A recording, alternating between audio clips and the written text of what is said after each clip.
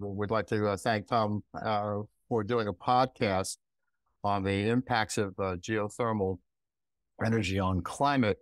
We have four folks here today, myself, James Camus, Dr. Wyss Yim, and Brian Catt. And first, a little introductory work is in order here. I'm Viterito. I'm a physical geographer from George Washington University and the College of Southern Maryland. I'm retired. I have interest in geothermal energy and its impact on climate. And the title of my presentation is going to be the Mid-Ocean Geothermal Flux Impacts on the Thermohaline Circulation and Global Climate. James Camus is a geologist, the author of the books Plate Climatology Theory and Geological Impacts on Climate. The title of his presentation today is going to be the Plate Climatology Theory, How Geological Forces Influence, Alter, or in some cases, control Earth's climate and climate-related events. Dr. Wyss Yim is a geologist from the University of Hong Kong with interest in submarine volcanism and its impact on sea surface temperatures. The title of his presentation today is Geothermal Impacts of Volcanoes, Atmospheric Plumes, and Oceanic Blobs.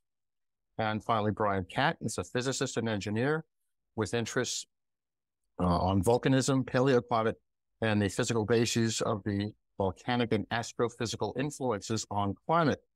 The title of Brian's presentation today is Do Submarine Volcanoes Change Climate? So today I'll be speaking about the mid-ocean geothermal flux and its impacts on the thermohaline circulation and global climate. So the first slide's up there with the UAH global temperature average. For the past 25 years, global temps have experienced a relatively small yet significant warming. For the past 25 years, global temperatures have experienced a relatively small yet significant warming. Here is the average yearly global temperatures from 1979 to 2022, as measured by satellites and compiled by the University of Alabama, Huntsville. The prevailing school of thought is that rising levels of anthropogenic carbon dioxide are driving this increase. Now, two important features stand out from the time series of global temperatures. First is that the warming has been punctuated by distinct inflection points, as we can see here on the graph. We can see these two episodic jumps, one in 1995, the other commencing around 2015. The second point is that the UAH data shows that there's an uneven geographic distribution in the rates of warming. There's a clear north to south gradient, with the greatest warming occurring at the North Pole. In this case, the North Pole is designated 60 to 90 degrees north latitude. It's the North Polar region. This phenomenon is well documented in the literature and is referred to as the Arctic amplification. Now, these curves are from Hawaii and the South Pole, and they cast serious doubt on the CO2 as a control knob hypothesis. First, if the CO2 is rising steadily, then why is the temperature increasing in a punctuated fashion? Second, if we have virtually identical concentrations of CO2 at two distant points, the equator and the South Pole, why do we have a highly irregular geographic pattern of temperature increase? So these two things don't comport with each other. Furthermore, the models which predict the warming based on CO2 as the driver are woefully inadequate, suggesting that a different mechanism is probably responsible. So here we see the projections for global temperatures based on CO2 concentrations, which is the black line here. And here we see the actual temperatures as measured by three different suites or ensembles of data: the UAH satellites, the RSS satellite, and the four different reanalyses. Until recently, there's been very little research on the impact of geothermal heat and its impact on global temperatures. It has not been a popular topic for discussion. And we know that the vast majority of geothermal heat is emitted by volcanoes and hydrothermal vents in the middle of the world's ocean basins. This graph is from Davies from 2010, and we can see these long linear stretches throughout the ocean where the crustal plates are diverging or splitting apart. magma is able to rise up through those fissures and give us these long linear zones of geothermal heat venting up towards the surface. Here we see a schematic of a hydrothermal vent. It's now thought that the mid-ocean ridge system may have as many as 30,000 vent fields. A recent study showed that there is possibly one vent field for every 2 kilometers, and there's 60,000 kilometers of ridge system. And although we have very little direct measurement of the geothermal flux in the mid-ocean ridge regions, also called the mid-ocean spreading zones, a good proxy indicator is provided by the number of seismic events in these areas. And here we rely on a study by Davis et al., published in Nature. It says that seafloor hydrothermal systems are known to respond to seismic and magmatic activity along mid-ocean ridges, often resulting in locally positive changes in hydrothermal discharge rate, temperature, microbial activity, and shifts in composition occurring at the time of earthquake swarms and axial crustal deconjections. Corresponding regional effects have also been observed. So we know that there's a very, very high correlation. I believe the correlation coefficient that came up with this is 0.97, is that the more seismic events you have, the more magmatic activity you have, and also the more geothermal flux that we have. Now, if we plot the mid-ocean seismic activity, and this is reported by the GCMT, the Global Centroid Moment Tensor Catalog, which is a complete catalog. They have zero or virtually zero sampling error. The Earth's mid-ocean seismic activity and correspondingly geothermal flux has a very similar stair-step pattern to the global temperatures. Additionally, there appears to be a 2-year lag in that the change in global temperatures lag the change in mid-ocean seismic activity by 2 years. And let's notice this 1995 inflection point. And we see in 1995, we see the first leg up and then up to this first plateau, and then later a jump up to the second plateau. We have direct evidence that the bottom waters of the ocean have warmed since the mid-1990s. Keep in mind that 1995 was that first inflection point. And we see we have a, it's not an exhaustive list, but certainly a highly illustrative list of well-researched, peer-reviewed literature that has talked about the heating of the oceans at the bottom. So here we have two studies for the Arctic Basin. Here we have one for the Pacific Ocean. Here we have one for the North Pacific. Here we have one for Antarctica, the Weddell Sea. Here we have bottom water freshening in the South Pacific. And here we see the Southern Indian Ocean. So again, not exhaustive, but highly illustrative that we have detected warming at the ocean bottom since the 90s. Now, we're going to put these two curves together. The global temperature is the blue curve. The mid-ocean seismic activity here is the red curve. And this is then matched up year by year. So in this case, the 1979 temperature reading is paired with the 1979 seismic activity reading and so forth. So 79 is matched with 79, 80 with 80, 81, 81, and down the line. And here's what these two curves look like. Now, if we lag it by 1 year, so that the 79 temperature reading is paired with the 78 seismic reading, we see this. The two curves start to match up better. And finally, if we factor in a 2-year lag, here we see a very tight fit between the mid-ocean seismic activity and global temperatures.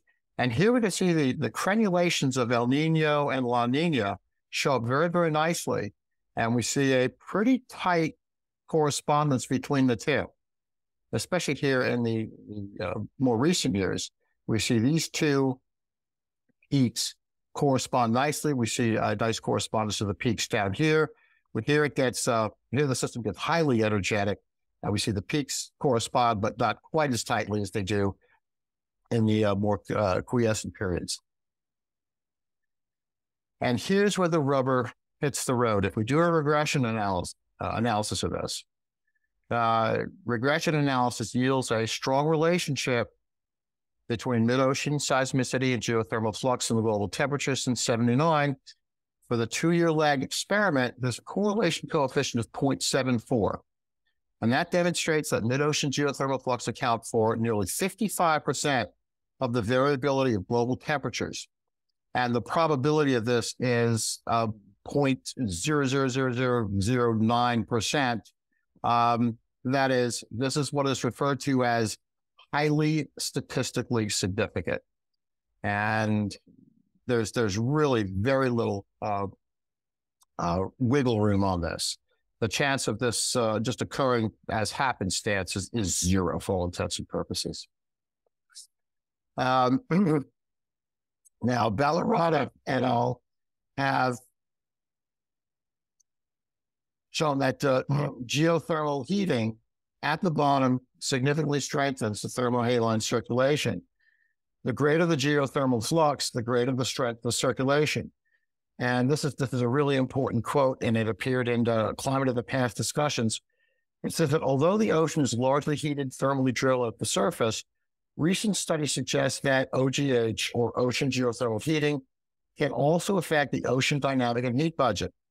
By spatially applying constant or variable heat flux in ocean general circulation models forced with the present-day climate, it is shown that oceanic geothermal heating is a significant forcing that can weaken the stability of the water column, warm the bottom water, and strengthen the thermohaline circulation. Now, this is critically important. And here we see a number of other studies that corroborate this. And we see that the conclusion of these studies, again, although this list is not exhaustive, but it's highly illustrative, shows that global heating does have a significant impact. Geothermal heating has a significant impact on the global ocean circulation. And this thermohaline circulation is illustrated here in this rather simplistic graphic. And geothermal heating of the ocean ridges effectively energizes this circulation. This is a circulation whereby the oceans circulate from top to bottom over a 1,000-year cycle. And we have a system that is driven by density differences due to differences in temperature and differences in salinity. This is well documented in literature. This is a, shall we say, a well-known or well-established science, well-known fact in the oceanic sciences. Now, this is effectively a heat pump. And if we energize this heat pump, we can have an acceleration of movement at the surface and underneath the surface. And we're going to focus here on two choke points.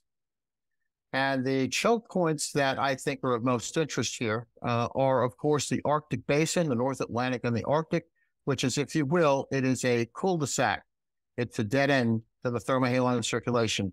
This is the point where surface water then starts to sink down to the bottom. We have a second choke point here in the Pacific, where we have the Indo-Australian landmass, which serves effectively as a barrier to this flow. It slows the flow down tremendously, and we'll talk about these in more detail. First, we'll look at the Atlantic sector. And this is taken right from the Encyclopedia Britannica.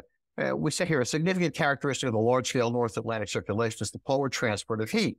Heat is transferred in a northward direction throughout the North Atlantic. This heat is absorbed by the tropical waters of the Pacific and Indian Oceans, as well as the Atlantic, and is then transferred to the high latitudes, where it is finally given up to the atmosphere.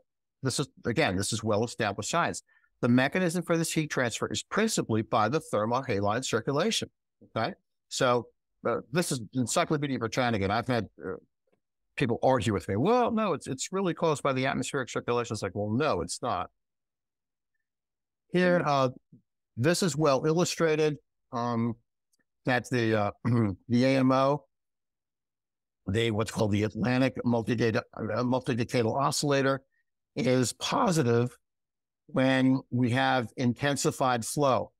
That is, we are currently in this phase of a positive AMO. That is, we have a warmer North Atlantic. And this is well illustrated. And this flip to what we call the positive phase, that is a warmer North Atlantic, was initiated in 1995. We'll show you the graph in just a second. And that's the year that we saw a major inflection point in the mid-ocean seismic activity. Here's the graph for this AMO index. So here we see it flips in 1995 from a negative phase to a positive phase. We've been in that positive phase since 1995 and continue to be in that phase to this day. Now, here is a key study by Ozil et al. That shows that the marine biome is shrinking with increasing temperature and receding sea ice cover, and is tightly connected to the lower latitudes for the North Atlantic. By flowing northward through the European Arctic corridor, the North Atlantic waters transport most of the ocean heat, which is, again, cited in the Britannica article there, but also nutrients and planktonic organisms towards the Arctic Ocean. Using satellite-derived altimetry observations, we reveal an increase up to twofold in North Atlantic current surface velocities over the last 24 years, which then corresponds with 1996, the year after the inflection point. Here we see these currents in greater detail, the North Atlantic currents. And here we can see a recent study that details the warming from 2000 to, I should say 2000 to 2022. This clearly parallels the spatial pattern of Arctic currents we see in this slide. So this is where most of this Arctic warming has occurred. We see here that the cloud cover is now able to has declined steadily since 1995. Again, 1995 is the inflection point. We see that in 1995, we see changes to the freeze and breakup dates of ice in the Hudson Bay region. We see a rapid warming of what's known as the subpolar gyre. That commenced in 1995. It's clearly demarcated on all these graphs. Here's what the subpolar gyre looks like. It is an offshoot of the North Atlantic current. There we see that commencing in the spring and the fall, we see that the Arctic temperatures, that is north of 80 degrees latitude, suddenly took a turn higher. And we see that the winter temperatures also took a turn higher, but that turn was taken a little bit later on, commencing in 2000. So there was a bit of a lag here, but the fall and spring temperatures, 1995 was the inflection point. We see that the Northern Hemisphere sea ice also started to decline in 1995. This is clearly demarcated. This is from the National Snow and Ice Data Center out in Boulder, Colorado. Now, so in addition to enhancing the flow of heat into the Arctic, which is it's well documented, I think, as I said, I have presented what I think are the most illustrative studies on this. The enhanced thermohaline flow will also cause more warm water to accumulate in the Western Pacific. The physiographic and bathymetric features of that region restrict the flow of the equatorial current, creating a vast reservoir of warm water, which is the driving force behind El Nino events. So here we see this north and south equatorial currents originating here in the Eastern Pacific and moving all the way across the Pacific Basin until it gets to the eastern shores of Asia. And what this does is it enables heat to accumulate in a warm pool of water known as the Western Pacific Warm Pool.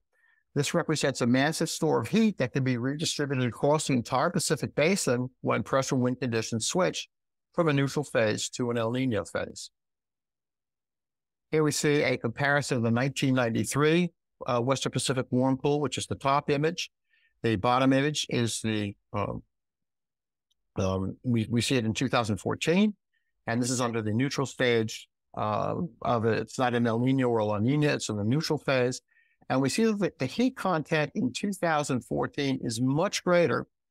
The number of terajoules is much higher in 2014 than it is in 1993. The area is also larger. In addition to that, we see that the thermocline started to go lower in 1995. And we see that the difference pre-1995, post-1995, a 10-meter difference in the depth of the thermocline. And the thermocline, of course, demarcates colder water from warmer water. So this Western Pacific warm pool has gotten larger and it has gotten deeper. Here we see this Western Pacific warm pool spreading out, and which has given us this is the Super El Nino of 2015. We see the heat redistributed across most of the Eastern Pacific Basin, all the way out to the international date lines and up and down the coasts of North and South America. We also see a strengthening of what's known as the Kuroshio current and the Kuroshio extension. The Kuroshio current is the current that moves. It's the equivalent to the Gulf Stream for Asia. It moves upward here on the shores of Japan, the eastern shores of Japan, and moves out into the north central Pacific. So this is well marked. Here we see our Indo-Pacific warm pool, also another name for the Western Pacific warm pool. And what has happened is that in a recent study by Adrian Lamb, we see warmth stems from the surface waters into the Western Pacific Ocean along the equator, creating the Western Pacific warm pool.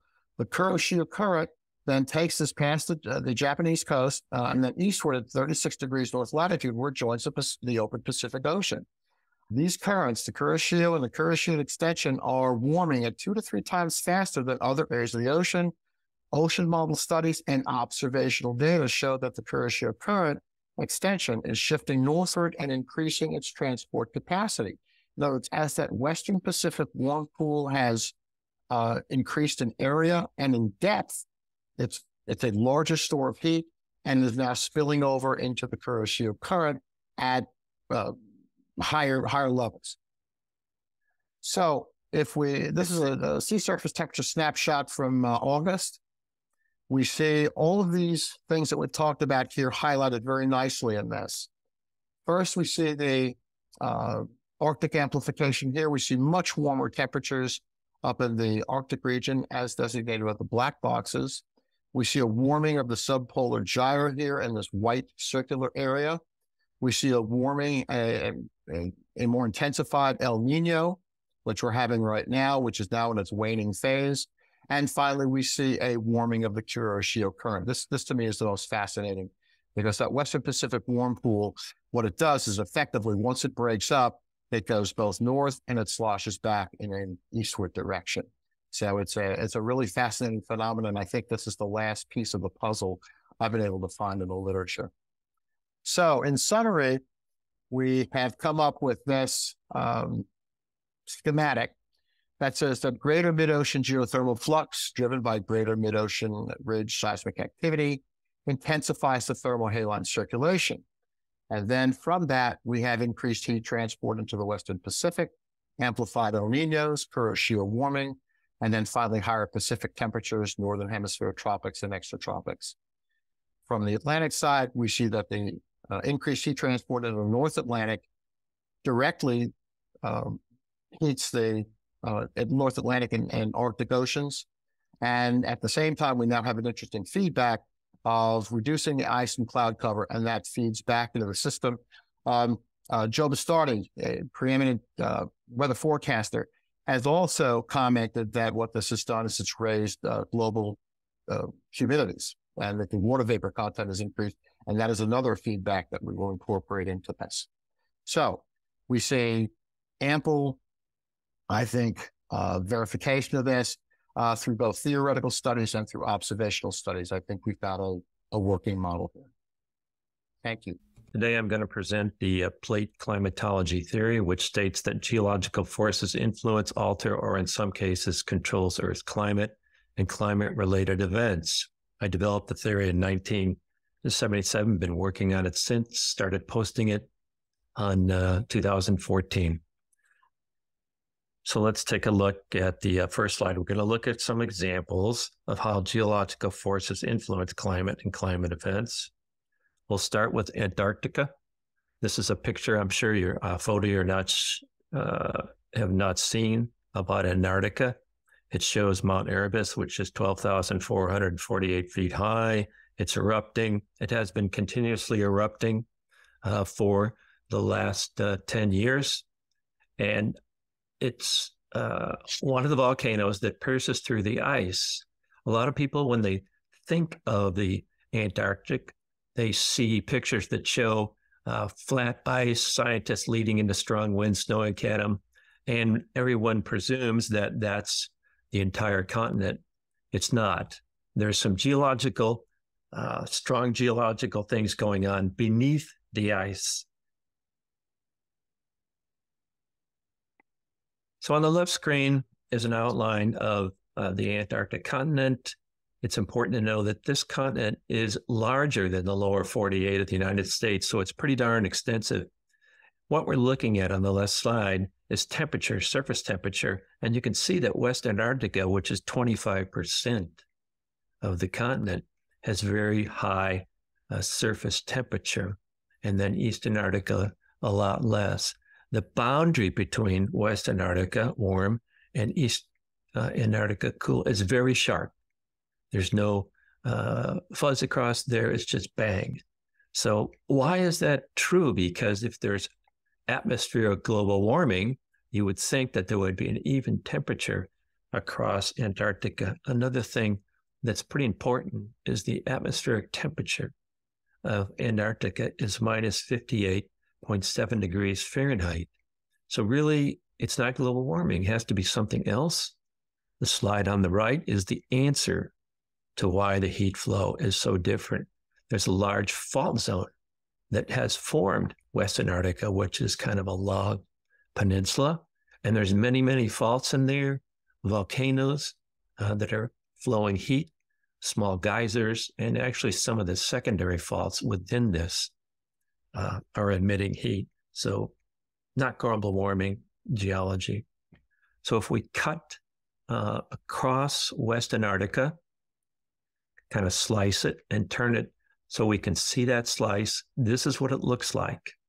The reason we can get such a good image is because we have shot sound waves to the subglacial geology, and it shows a really exact image here.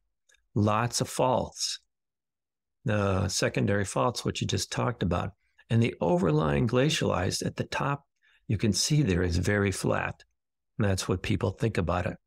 Really, one of the most important ones is a 14,400 foot deep canyon. They discovered it about 4 or 5 years ago. It's deeper than the Grand Canyon and more extensive. This is what the geology looks like under West Antarctica.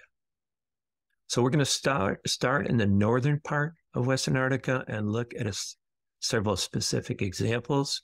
This one is the South Shetland Islands.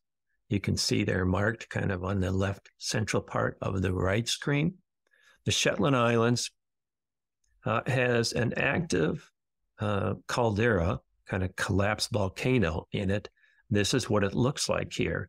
There's still geothermal hot springs on the bottom of the bay, and on the edges of the bay, there's hot springs that tourists visit on their first cruise to Antarctica. On the right slide, you can see red circles. Those represent earthquakes.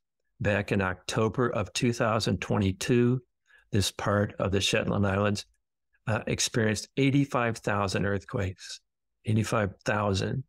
So that's quite a bit. And it was formed by movement of a volcano at that junction, two long junctions. So now we're going to move down to the central part of the Western Arctic Rift. And what this shows is black lines with hatch across it. That represents the outline of the West Antarctic Fault, sometimes called the Rift Zone. And you can see some red outlined blobs. These are the extreme hot spots within the rift or fault zone. Now, I did show you that a lot of it has high heat flow. These red circles area are extremely hot. So you may have heard a lot of media talk about glaciers that are melting in Antarctica. One of them you can see on the left slide is marked Pine Island Glacier. So the red represents tremendous thinning in the overlying glacial ice. And actually, the the thinning from the bottom up. So this glacier has been touted as the poster child of climate change for many years. I don't know if everybody remembers that, but the media and scientific studies have emphasized this over the last year or so. Well, it's geological. It's not true. On the right slide, you can see what is a mantle plume. We'll talk about that in just a minute. Another glacier on the left side is marked as the Thortes Glacier, and again in red, has extreme heat flow, again proxied by ice changes. This one has recently on the media been termed the Doomsday Glacier. I'm not sure why it's characterized as that, because there are really strong features, information that shows there's very large heat flow beneath it. The University of Texas, which looked at this Marie Byrd mantle plume, showed that the heat flow underneath the ice is 3 times normal heat flow for continents around the world. University of Texas. Other research studies have shown that this area, one of them is the BBC, have shown that this area is extremely hot. So let's again move over to the right screen. This shows a slice through the entire Earth.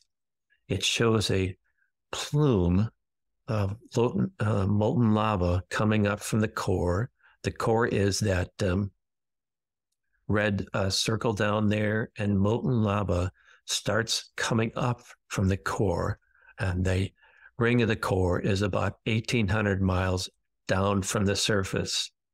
So this molten lava pushes up, hits the crust or the surface rocks, and then the molten lava pushes out and makes its way down to the core.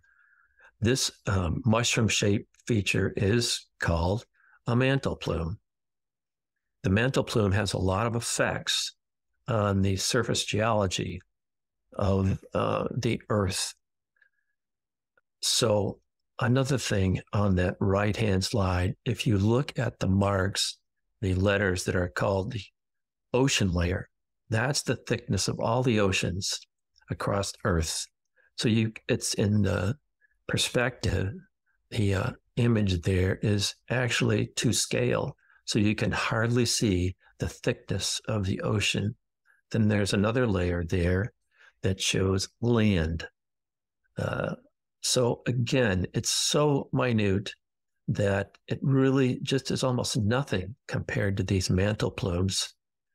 To me, that's another strong indication that geology really has a great influence on our atmosphere and our oceans, our climate and our climate-related events. Also on that right slide, you can see in red what's called a pull-apart fault. So on occasion, in certain areas on Earth, these mantle plumes put tremendous stress and push through the crust there and through the ocean. What results is the Earth surface separating. So this separation has a movement component to it. So I'm sure all of you have heard about continental drift, sometimes called plate tectonics. This is what drives the movement of the entire continents. It also, as we've talked about, pushes up through other areas. Well, its pressure is enough that it pushes up geological features from the ocean and from the land, all sorts of them, like we've talked about, active faults, lava flows, and all sorts of things that push through the United States. The Earth. So we're going to switch to El Nino and La Ninas here. As has already been talked about by Art, the El Nino on the left is a warm phase in the Pacific Ocean. So the boundary of an El Nino is very strong. You can see that the change from warmed phase in red to the cooler phases on the outer sides of that is pretty dramatic. And there is one source point for that. All the El Niños in history, since they've been recording them, have originated at this exact same point and have this exact same shape. So I know that in the media and some research studies, which are done by very intelligent, hardworking people who believe in their research, that that the El Niños are increasing in strength and duration. Turns out that's not correct. When you look as much data as you can, certainly there are some little blips in it, but overall, El Niño and La Niña have remained the same. Looking at the La Niña in the center here, the cool water phase, it mimics the warm phase, the cone shape, and there are strong changes from cold phase to warm phase on both sides. So the cone shape there is similar. That really, again, doesn't fit with is going on in the ocean temperature increases and atmospheric changes. The atmospheric change since 1880 has changed about 0.2 degrees Fahrenheit per year, 0.2 degrees. So not a lot in the atmospheric change, I mean to say. Same thing with La Nina. You really wouldn't have seen these rapid changes. So another thing to consider is that the changes happen very rapidly. And if we have global warming with no change, it seems unlikely that these would happen. One other thing here about La Nina and El Nino is that they change pretty rapidly in many cases. So that change being rapid cannot be accounted for again by this uniform atmospheric warming. So on the right slide is an analogy to the fixed point of La Ninas and El Ninos. This in red triangle is an erupting volcano. The image or the photo is taken from space by NASA. And you can see that as the ash expulses from the volcano, it forms this cone-shaped, absolutely identical, an indication of geology. This may amaze you. It amazed me. The scientists who made these statements about El Nino and La Nina have said that they don't know what the origin of these is. That's amazing, right? I'm sure that you have read a few media and media videos that say when an El Nino or La Nina form, the trade winds change. And of course, the water temperature changes. So they always use the word when. They don't ever mention the origin or the cause of these El Ninos and La Ninas. They certainly say that there's all sorts of dramatic changes in all sorts of things. Death of some of the reefs, the Great Barrier Reef, all sorts of changes in migration patterns of marine and in some cases atmospheric changes. When you look back on this, they don't really mention, but there are many civilizations in the Central America and Northern South America that got hit with droughts. And that's why those civilizations had to move farther south and get to the middle part of South America. So I just think that if some of this that I'm talking about was be shared with the media, it would give people the possibility to understand a plausible alternative explanation for these two phenomenon. We'll spend some time talking about ice ages. So they're really not ice ages. They really are time periods where the glacials melt.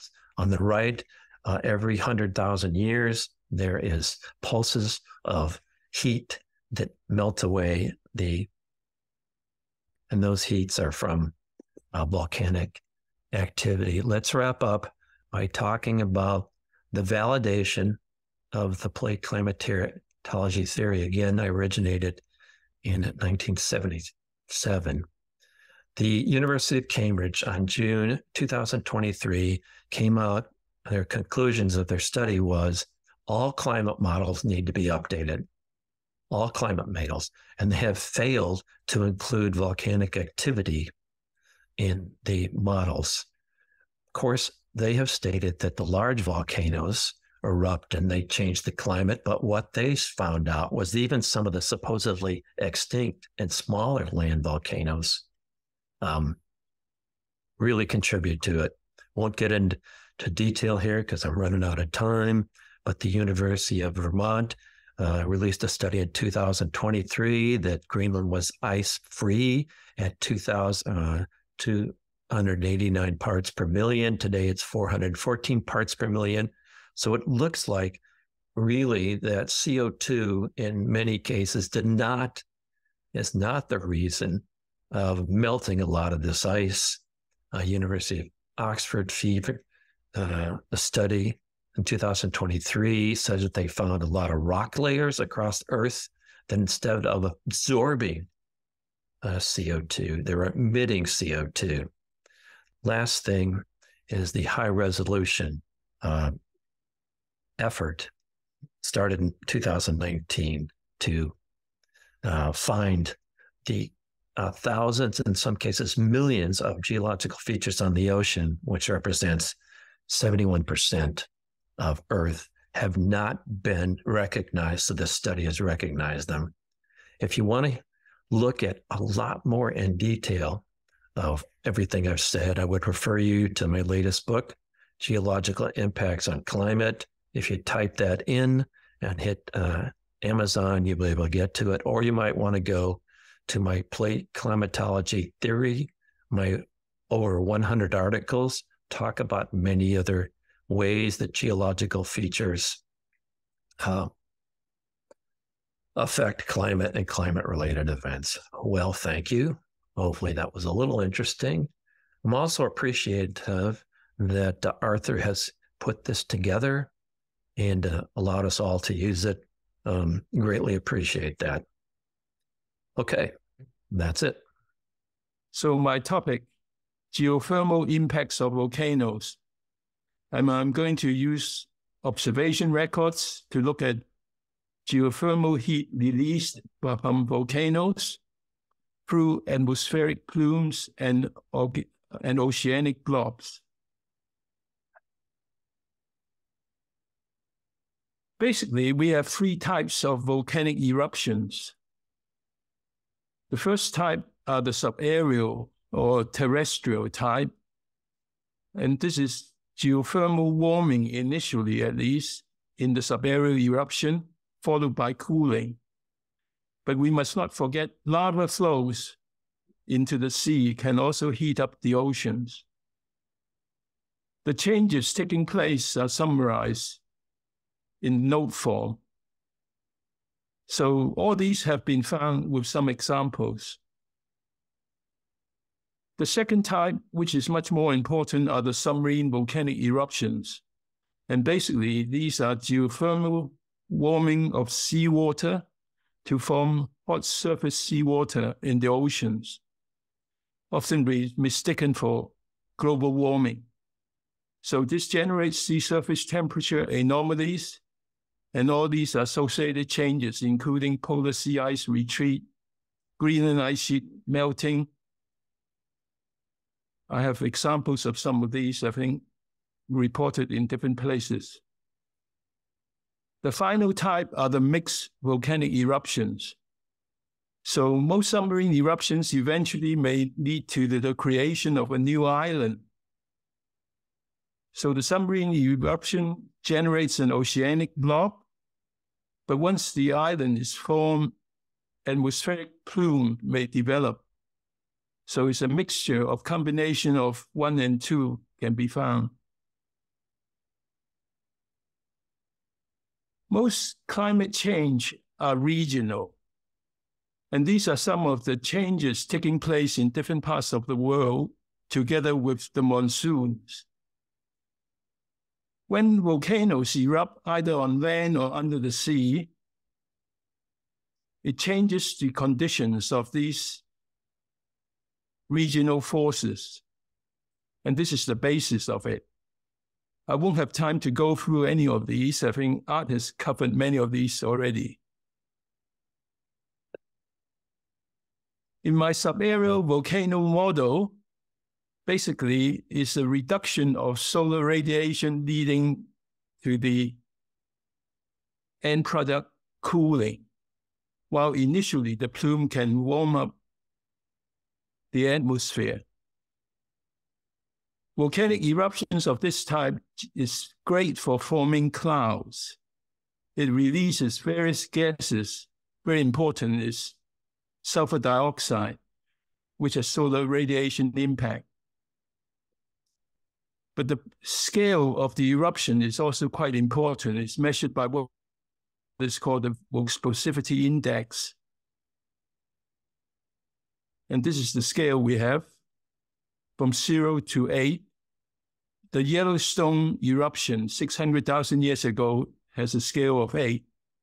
And the biggest eruption in the last 100 years or so is Pinatubo in 1991.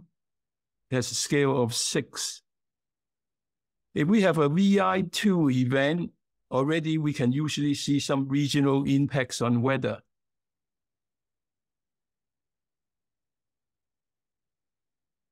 Some impact factors that we need to look at that may be important is the location of the volcano, the cloud formation, the plume height, the VEI, the timing, duration, history of the eruption, the weather conditions at the time, input of solid materials.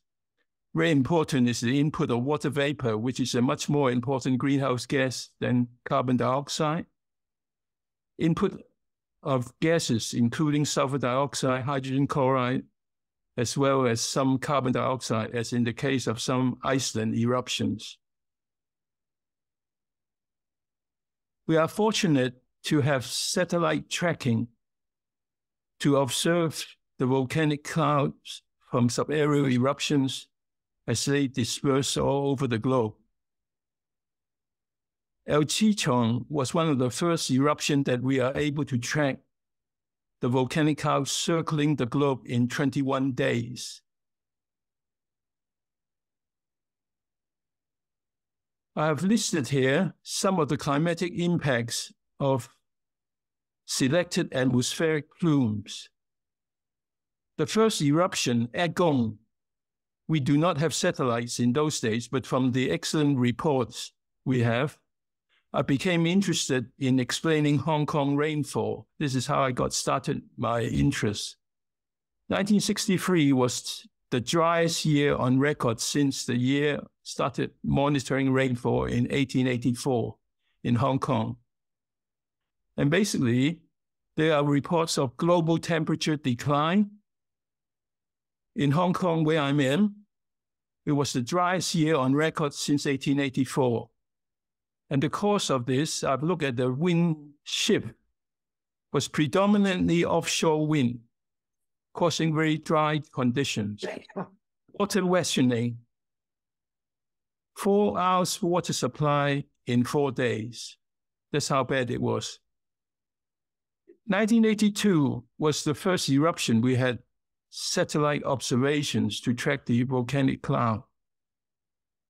These 1982 eruptions circled the globe in 21 days. There was a global temperature decline, and it turned out to be the second wettest year on record since 1884 in Hong Kong. Again, because of my local interests, I became very much interested in this.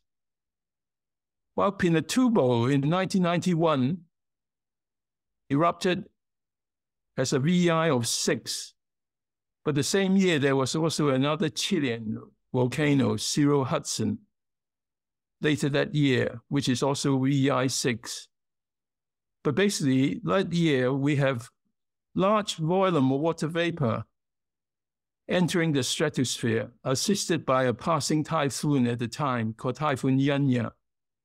And the global temperature dropped by almost 0.5 degree Celsius. And that year also turned out to be the 11th driest year on record in Hong Kong. So it helps to explain Hong Kong rainfall. In 2008, the Chilean volcano Chai 10, which has an EI of 5, you can see the plume height in the next column. It led to the aerosols from the volcanic cloud going around the world. It passes Argentina coast, Indian Ocean, the South African continent, and parts of Australia, causing some of the airports like Adelaide and Melbourne to be shut. But the second time round the globe, it came to Hong Kong after 35 days. And this fits it in with the sulfur dioxide E-folding time discovered in Pinatubo.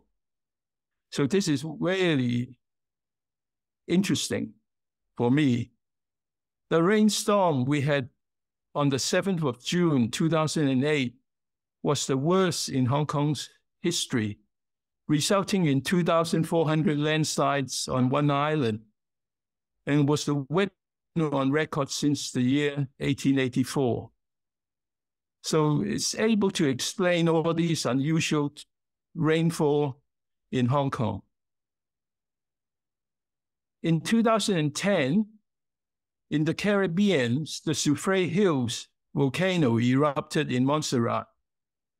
And we had been lucky enough to look at the satellite tracking of the eruption cloud. The eruption time was 11th of February, 2010. Day-by-day tracking shows that it led to frontal activity storm in Madeira, which is a colony of Portugal. The exact timing of it matches perfectly. And when it hits Western Europe, we have Cyclone Cynthia causing storm surge flooding and wind damage in Western Europe over a 3-day period. So that was really exciting. We are able to track day by day. And basically the eruption occurred in winter time in Northern Hemisphere. And the warm sector was exacerbated by the volcanic cloud, making it even hotter. So the North Atlantic was very cold. So this frontal activity storm led to all these damages that we've seen in Europe and Madeira. The same year, Iceland had a volcano that erupted on the 14th of April. I call it E15 because I can't pronounce it. This has a VI of 4. It only went up 9 kilometers, but the transfer of moisture into the continental interiors was amazing. Without the volcanic cloud bringing frontal activity systems, occluded fronts into Central Europe, we would not have all these major flooding in Central Europe, including Slovakia, which had the wettest year since 1881. So Central Europe was severely flooded, as well as Pakistan and China.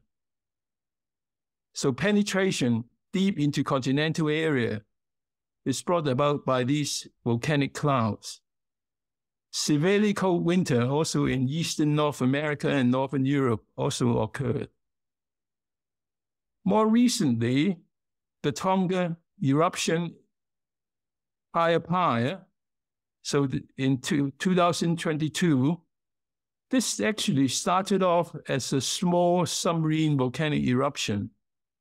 The temperature anomalies is not particularly large, so it generates a blob initially, but then on the 15th of January 2022,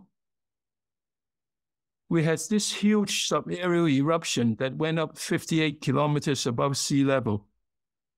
And the large volume of water vapor entering the stratosphere led to within the same month, record rainfall and severe flooding in eastern Australia and New Zealand. So I just have time to show you an example of a plume. And this is the one for Pinatubo in 1991. Now the major eruption occurred on 14th of June. So 5.5 months has already passed that year. And yet the annual rainfall in Hong Kong was still the 11th driest. And based on study by other workers, they discovered the E-folding time of sulfur dioxide was 35 days. So usually after 35 days, something interesting happened. If you are able to track the eruption cloud, where it got to. And this usually brings about heavy rainfall.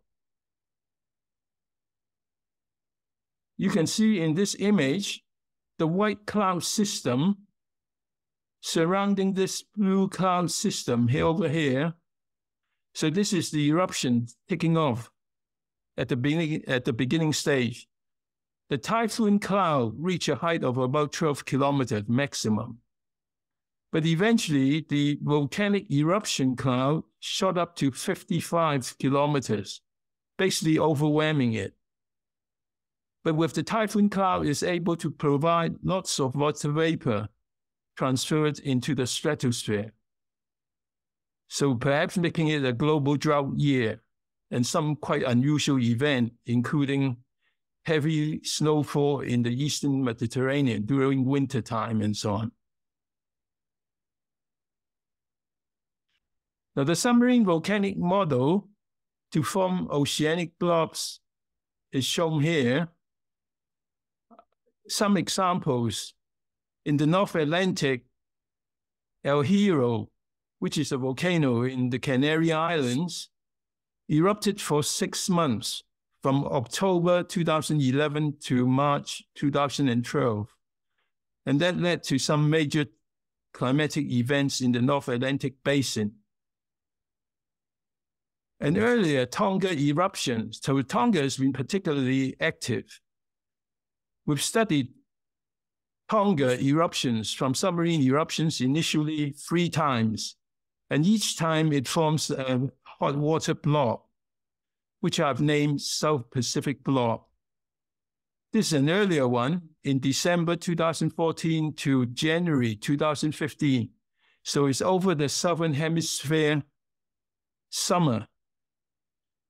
And then the one that's particularly interesting is Nishinoshima in the North Pacific Ocean, 940 kilometers south of Tokyo. And this is a long-lasting submarine eruption, eventually changing to a mixed eruption after a new island was created. And this erupted for 2.5 years, creating what is called the North Pacific Blob. So the impacts I've listed here: hot ocean water on the sea surface, pressure changes, surface wind changes, sea level changes, ocean current changes, as well as impact on polar sea ice, because the Pacific and the Atlantic is connected to the North Pole and the South Pole. We found instances where the retreat was greatest when there's a blob close to it. We're lucky enough to have this Argo network of data buoys since the early 2000s. So this provides temperature and salinity profiling down to a depth of 2,000 meters. So it's a very good way of confirming SST provided by satellites, which is available from NOAA. In the present day, I think, for Coral Watch. So we can at least look at the sea surface anomalies, how big the temperature difference is from the normal. So we have about 4,000 of these data buoys. So if we have a submarine eruption forming hot surface seawater, this is one of the ways of confirming it. Impact factors of oceanic blocks are summarized here. It depends on the location of the submarine volcano, seabed depth, the timing, duration, and history of eruption, oceanic conditions, the number and distribution of vents, magma composition. Basaltic magma is much hotter, while acidic magma is usually more explosive, and then the composition of gases and so on. But every volcanic eruption, whether it's on land or under the sea, is different. Until we study it, we just don't know. Some examples of oceanic blobs that have been studied are shown on this table. So the 2012 El Hierro, which I mentioned already in the North Atlantic Ocean, it led to record low sea ice that year in September. And it's the wettest summer in England and Wales in 100 years. Severe summer melting of the entire Greenland ice sheet, which is reported in Nature magazine. Extremely active hurricane season, including Hurricane Sandy, estimated damage $65 billion, 147 fatalities. Most severe drought in Central North America since 1895. We can explain all these.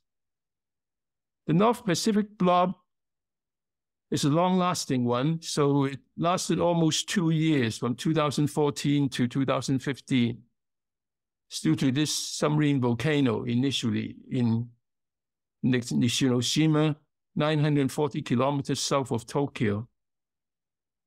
It was also responsible for retreat of Arctic sea ice, a much more gradual decrease, not as greatly as in 2012 with El Hierro. But the retreat has taken place in Bering Strait, which is next to the North Pacific, the hot water blob that was created. We had 2 years without winter in the Northeast Pacific area. Ecological changes, including mass mortality and algal blooms, to some people, the sign of global warming to come.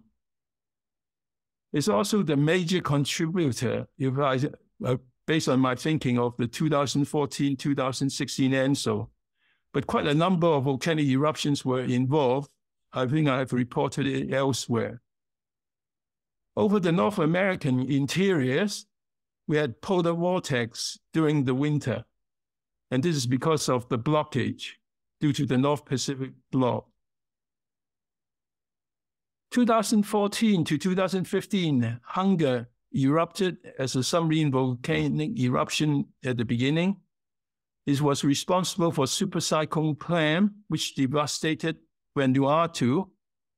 It's also a contributor, one of the contributors that we identified for this 2014-2016 strong and long ENSO.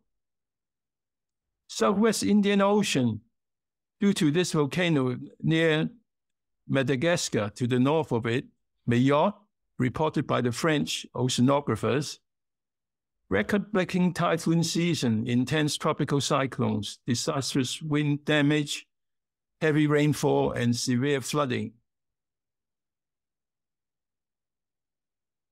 Then another South Pacific blob occurred in 2019 to 2020. This is actually a much stronger blob compared to the latest one. 2 volcanoes, one is just called Volcano F, and the other is Leitiki. It led to record temperatures in Antarctica over the Esperanza Base, we've reported in a blog. Arctic sea ice melting was also very rapid in February 2020.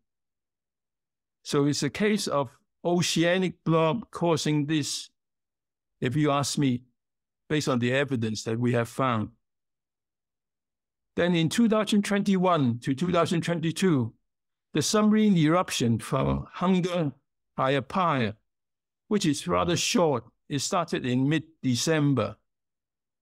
And the temperature anomalies was rather small compared to 2019 to 2020. 2019-2020, the anomalies as much as 6 degrees Celsius, while compared to 2021-2022, only 2 degrees Celsius different, based on the SST. we still have record rainfall, severe flooding, and landslide in New Zealand by the end of January, after the subaerial eruption on 15th of January 2022. And it's a contributor to the La Nina conditions due to the warm pool shifting to the West Pacific. So this is just one example of the North Pacific block.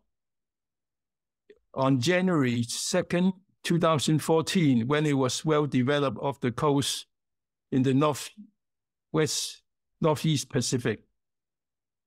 Nishinoshima is located at the red triangle. So this has been active for 30 months. The earliest sea surface temperature warming that we were able to locate was March 2013. And the submarine eruption subsided in August 2015. Well, to finish off, I have this model of the 2021-2022 Tonga eruption. This is a simplified model. So basically, the submarine eruption is not so hot. But once it changed into subaerial eruption, we have very heavy rain in the area because of the enormous height of the plume when going up to 58 kilometers. And this led to rapid cooling of the oceanic block. And associated changes, we have upper atmospheric circulation changes, including jet stream, meandering, the creation of atmospheric rivers due to the huge volumes of water vapor transferred into the stratosphere.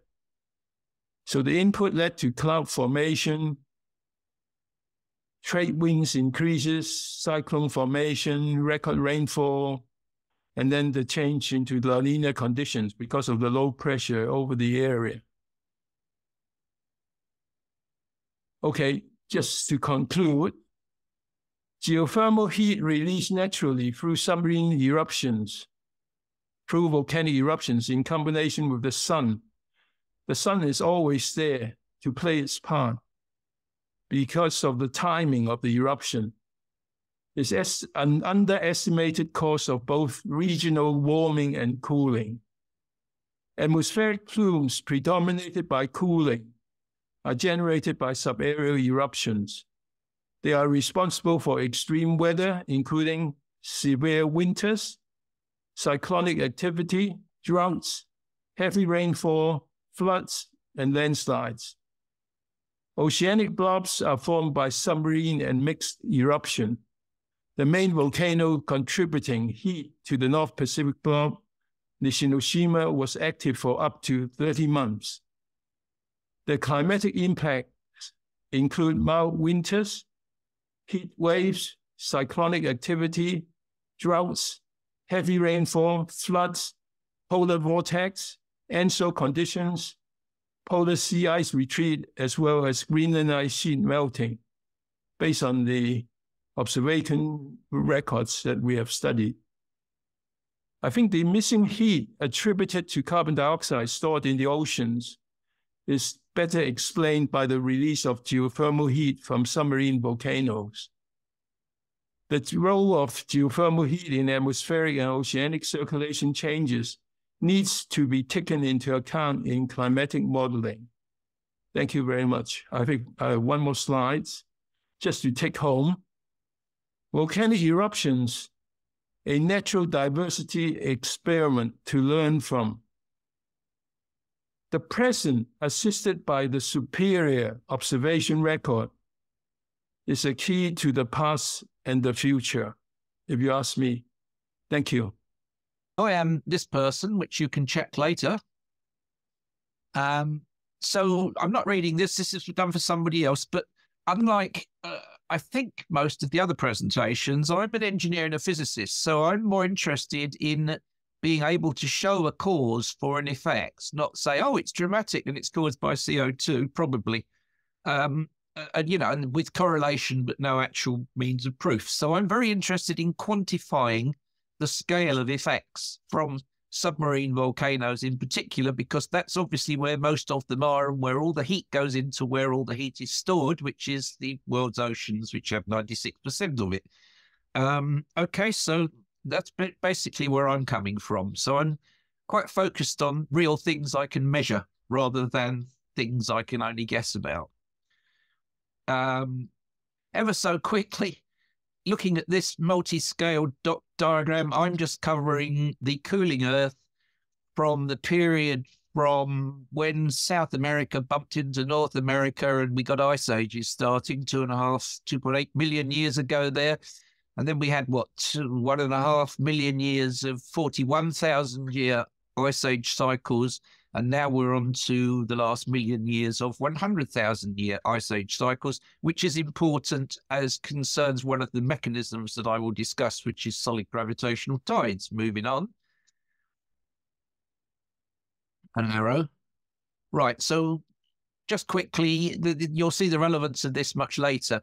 Here's the last 4 interglacials, generally featuring a 7,000 year absolutely relentless rise to the interglacial phase, which is basically defined by a tropical climate at the equator when you get saturation and the heat starts spreading towards the poles.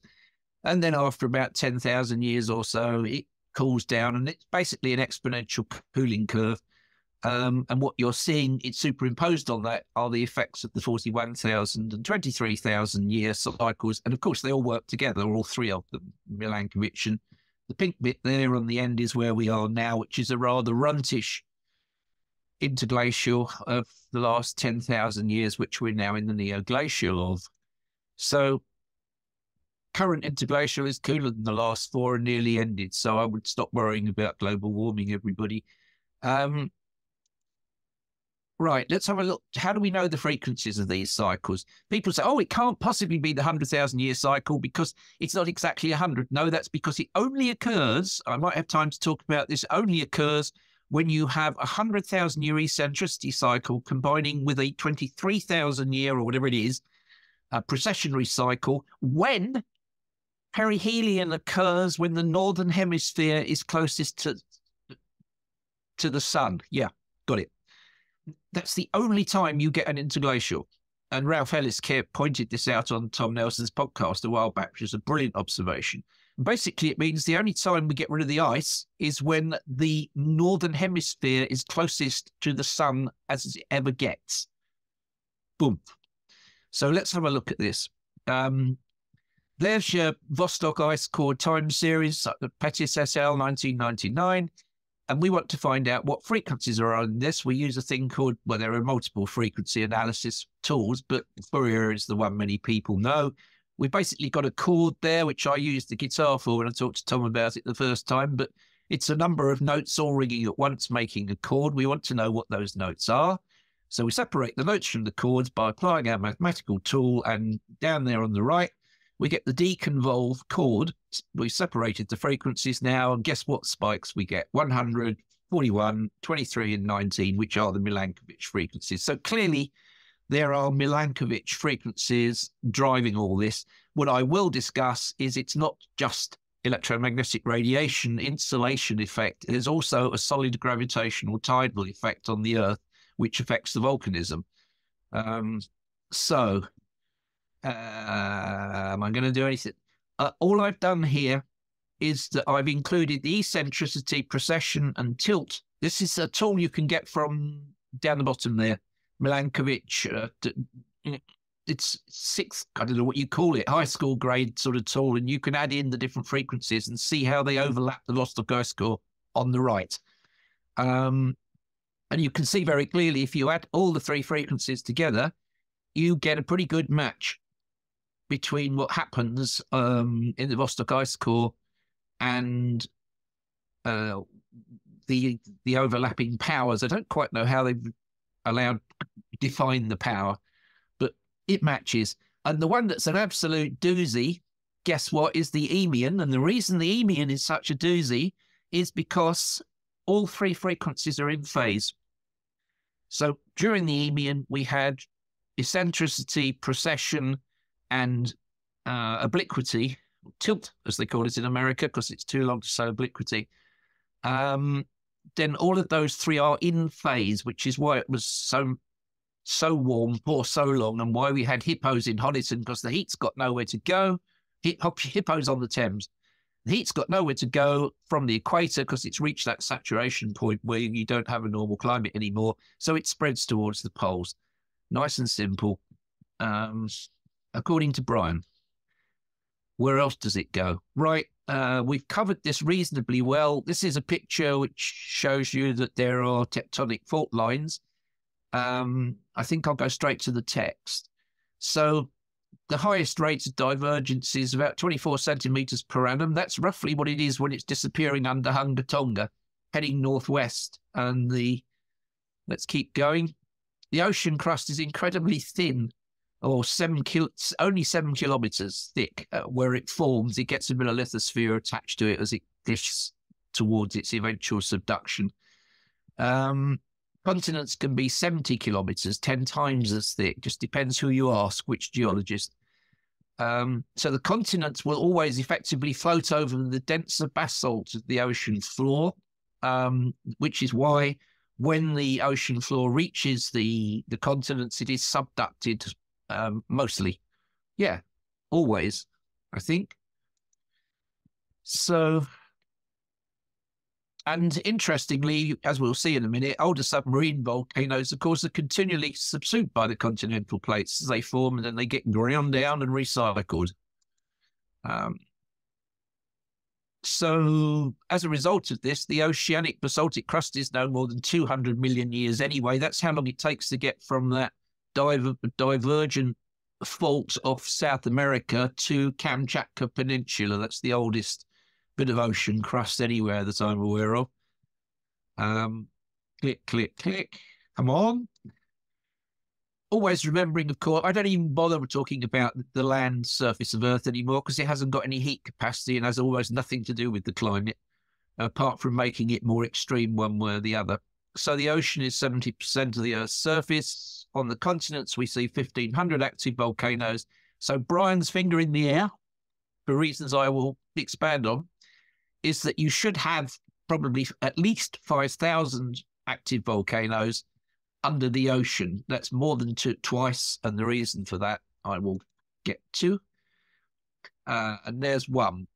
The thickness of the crust, the oceanic crust, is so thin, and just from the Bernoulli principle, it's a lot easier for magma to flow and also for holes to form. So I've allowed myself a little bit of optimism. So it's more than 3,500, I think 5,000. That's my reason for using 5,000.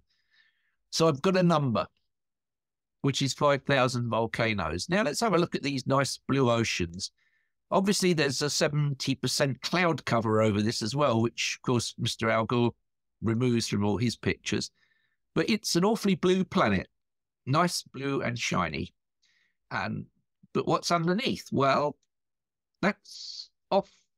This is quite topical, I think, from Wyss's stuff.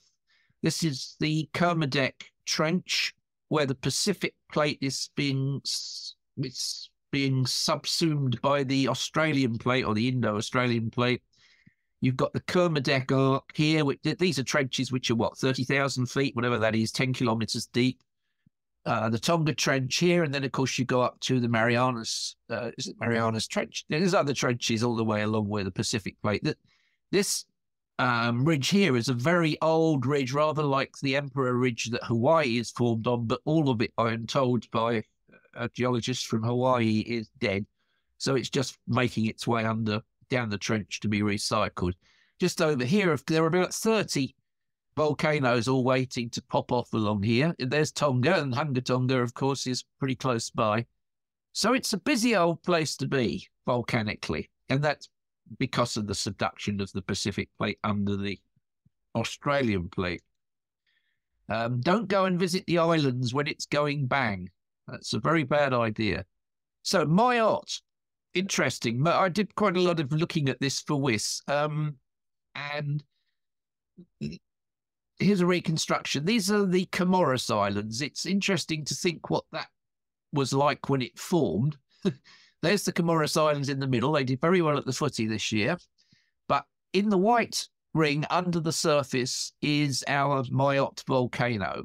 And this was a unique event, very fortunate, because it howled globally. Everybody could see it on the seismic indicators. And it erupted violently in September 2018, but underwater. Everybody knew something was going on because the islands were moving around. And they were sailing up and down with a research ship because they knew it was there and they knew something was going to happen. And what they found was a volcano that wasn't there before. And it had grown 5 cubic kilometers in 6 months, which is about 15 billion tons. And they got a nice little ultrasound snapshot of it. And there it is. And there's your plume. You can't see the blob, but I'll come to that in a second. So there is actually your Mayotte volcano as scanned, and it wasn't there. That bump in the ocean floor wasn't there when they first scanned 6 months before this. Now, energy. If you do your sums and work out, it's 1.4 times 10 to the 9 joules per ton of magma, you'll find that's 20 exajoules, 20 times 10 to the 18 joules, which is about, I can't remember, it's 200, I think, Hiroshimas, roughly. And that heat is not stopping. It's on the way to the surface. This is the difference between geothermal heat, which is sort of warming the bottom, or by conduction or leaky gas valves or whatever they've got, hydrothermal vents as they're called, and that heat can spread. I suggest that can be conducted and moved around the ocean and generally dispersed. This isn't dispersed. It's 1200 degrees and it breaks for no one. It's on its way to the surface. And what happened, as Wyss said, was I know the numbers for this as well, there were 2 more major hurricanes that year than the 8 there normally are, or 10. It was 12 rather than 10. Can't remember which the number is, but 2 more. And if you look at the result, you'll see that Madagascar and East Africa, Mozambique were severely flooded. And I would suggest to you, you've got the candidate right there on your screen in the bottom left-hand picture. Plume and blob. So that's basically what happens. If you have a very intense energy source, in this case, I've used a hydrogen bomb because I didn't want to mess about, and it hits a discontinuity, some kind of discontinuity, then it will spread out. So the whole point about this is if you have a volcanic event, the heat is going to go straight to the surface and spread out across the surface because there's a complete discontinuity between water and air. And the water conducts heat rather well and the air doesn't. It's more of an insulator, as you know, if you're double glazing. So let's move on with that. That took a lot of thinking to get to that mechanism. They say, oh, well, the heat just coming out of volcanoes just spreads around. And no, it doesn't. It only gets spread around when it hits a discontinuity. And so it can heat the surface of the ocean by 1 degree, 2 degrees. This is really for the general audience. It's mostly rock, which you know. That's how much water there is on the rock. The big ball is quite a well-known picture, but by weight, the rock is 4,000 times more than the water and 1 million times the air. Don't worry about the next ones.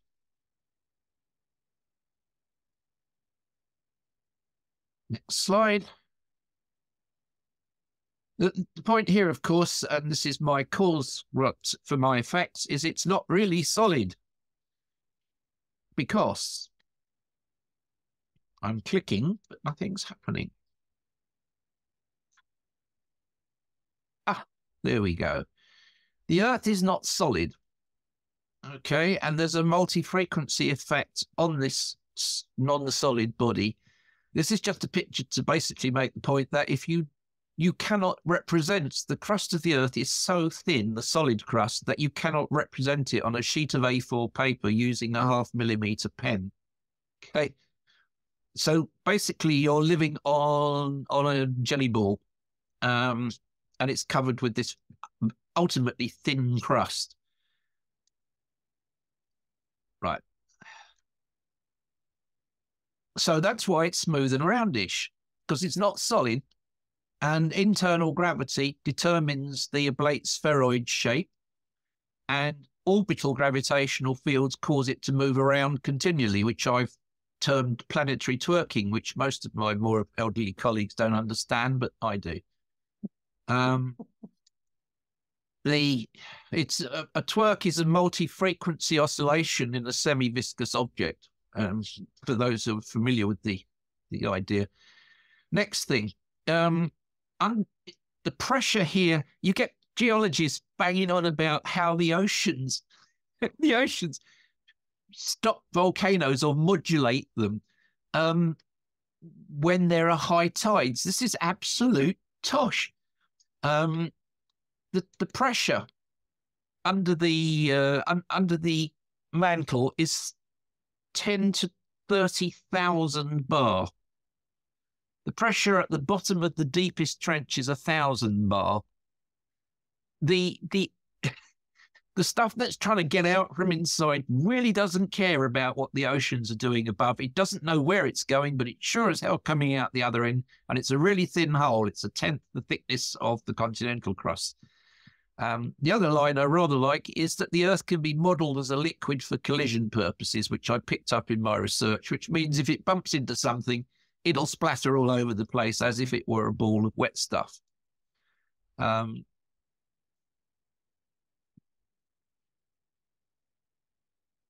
Everything's held on by gravity. The crust is held on by gravity. The oceans are held onto the crust by gravity, and the atmosphere is held onto the whole thing by gravity.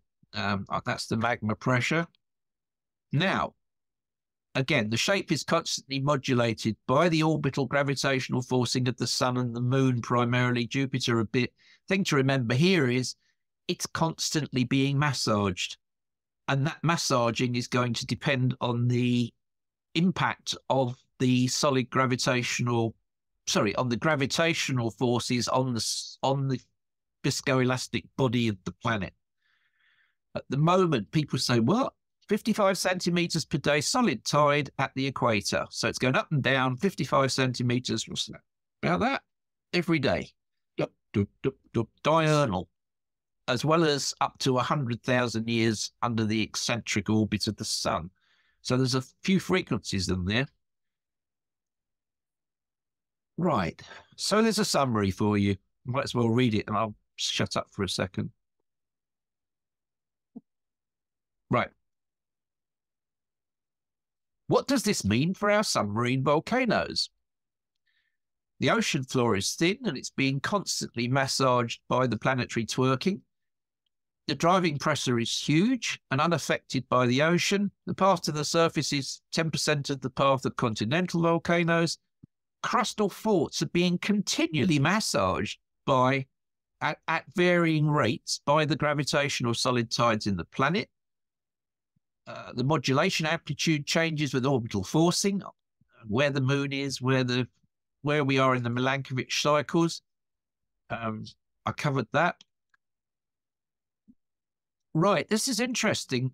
Not only does the obvious Bernoulli length of the orifice being 1/10 suggest you get 10 times more magma, a gentleman called Scott White, et al., famously has done the sums, and he went out and measured them. I tried doing this myself, and I didn't really have enough data. He had lots. He did 170 volcanoes, and what he found was what the output of volcanoes were on average over their lives, and that's within quite small limits. I don't quite understand how this is, because they do vary a lot, as being pointed out by Wyss et al.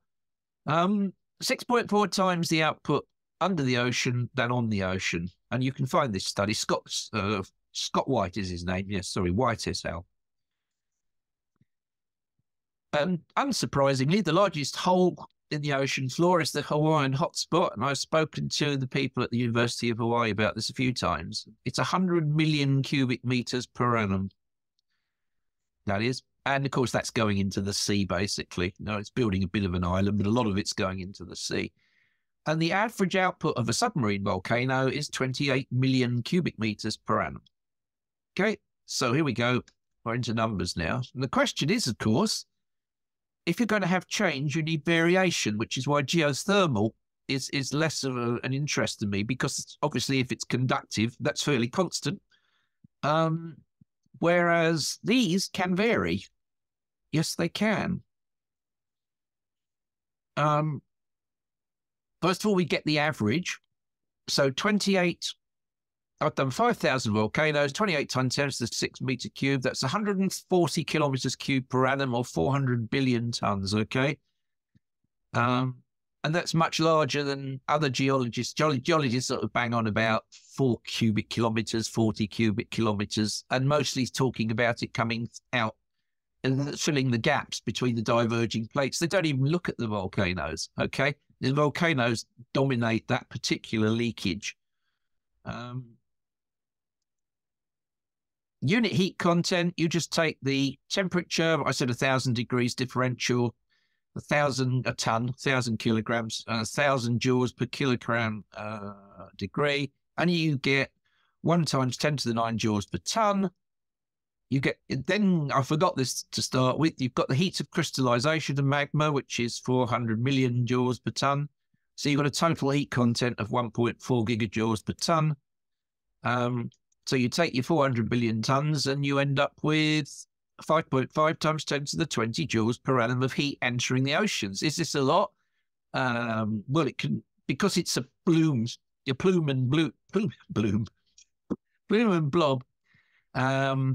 It can vary the temperature of the ocean by a degree or so, but it's only, in fact, 0.034 watts per square meter on average, which is 0.1% of the average solar insolation reaching the planet from the sun. An interesting contrast. And as I said before, how does it vary? Because volcanoes are famously not average in the way they emit. So beware of cyclists. Let's have a look. Man called Stefan Kucherov went on a boat in 2012 and they drilled some holes in the Ring of Fire and came up with graph A here, which is the rate of eruptions on the Ring of Fire. They then subjected that to the Fourier analysis I described earlier. And guess what? Ping! He got, you can see here there are various peaks, but a very strong, intense, but short peak at 41,000 a year, which is interesting because that was the first ice age cycle frequency. But in fact, the one that's sustained, although not as powerful in terms of the frequency spectrum, is the 100,000 year, and it's lasting there from what, 70 to 100 or so thousand years. So volcanicity is increasing quite a lot on the maximum eccentricity, which is unsurprising because that's when the planet's being pulled and pushed and pulled most at maximum eccentricity, I suggest. So volcanic maximums occur at Milankovitch orbital forcing maximum. They don't. Again, the climate lunatics all say, oh, well, it's clear that climate change affects the rate of volcanicity. Duh. Perhaps it's the other way around, guys. So they went back. Schindelbeck, Julie, in fact, et al., and et al. Included Stefan Kucherov. They went back in 2018 and had another look at this. And by the way, the thing at the bottom is the rate of is the rate of eruptions. And if you look at this, perhaps later better, but you'll find every time you get to an interglacial event, which is the grey shady bits, there's a peak. Okay, quite often, not every time, but usually there's a rise there, there's a rise there. It looks very much like there's a large and sustained volcanic increase before an interglacial, during the period before an interglacial. And that, in fact, if you look at Ellis and Palmer, which some of you may be familiar with, that it's also borne out there. And what they found on this occasion was that this 100,000 year effect was far bigger than the 41,000 and the 23,000. The other thing you may care to note is, for instance, between the Eemian and now on the left-hand side, there's nothing going on the ocean floor for a big halfway through the interglacial. But the 80,000 years between the end of the last interglacial and the beginning of this one, there aren't any volcanoes, pretty much. Then all of a sudden, bunch, off they all go again. So this is very interesting. Yes, they do vary, and they vary a lot. The problem is how much. How variable then? So I have to start guessing. So I guessed. I said, let's take 20,000 years and 80,000 years and distribute them between those two periods. So the highest maximum on that crude 2-level basis would be 5 times the average over 20% of the time, with 0% over 80% of the time. Okay. So on that sort of crude assessment, it might be 5 times more than the average. In the end, I decided to settle on 4.6 times as the biggest amplification I could justify reasonably. And that brings you up to 2.2 times 10 to the 21 joules per annum over the 20,000 years of the interglacial, which is 0.16 watts per meter squared by this measure. So that's the most you can get, which isn't much. That's a tenth of the supposed anthropogenic global warming. Anything else, as I race to the end, probably talking too quickly, the unquantifiables, I'm actually going to talk about what I don't know about now. So far, I've stuck with a reasonable estimate, like an empirical engineer would. What does this look like? This is the interesting part, ladies and gentlemen. This is done by a weather lunatic who lives near Tornado Alley called James J. Covington. And he very cleverly decided to plot 4 interglacials on top of each other on the same time base. Okay, so each one of these squares is 1,000 years and 1 degree, basically, 1 degree centigrade. And generally speaking, the last 3, although two of these are from Greenland and 2 of them are from Antarctica, because you can't go back more than 2 interglacials in Greenland. You know, it's rock. These all climb up nice and happily to the peak before sort of settling back to what the interglacial optimum and then into the neoglacial, which you're probably all aware of. Our interglacial didn't work like that. It got off to a bum start, suddenly caught up with itself, and then, for reasons unclear, the Younger Dryas event occurred, which is a massive anomaly, and it knocked the temperatures in Greenland. And we can talk about this in the questioning later. For 3,000 years, the temperatures were back down to glacial levels before they suddenly shot back up again. Okay, whatever it was, let's say, it wasn't actually, but I was going to say Yellowstone caldera erupted or something. It would take something really huge to do that. But by the Younger Dryas, this is the sea level graph, which also everybody knows, but nobody ever puts 2 and 2 together, except for me, of course, because I'm like that. If here, from 14,000 to 10,000, 11,000, whatever, there was a return to glacial temperatures on land, how come the ice sheet kept melting? Because it did.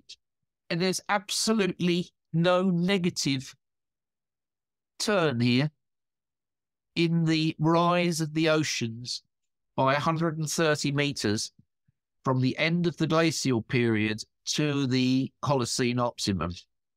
It just kept rising, even though the temperatures on the land were going back down to glacial temperatures. Where's the heat coming from to melt the ice sheets? Just one more, just to put this all into context. Geothermal is a small proportion of total surface energy, I think, as James said quite clearly at some point.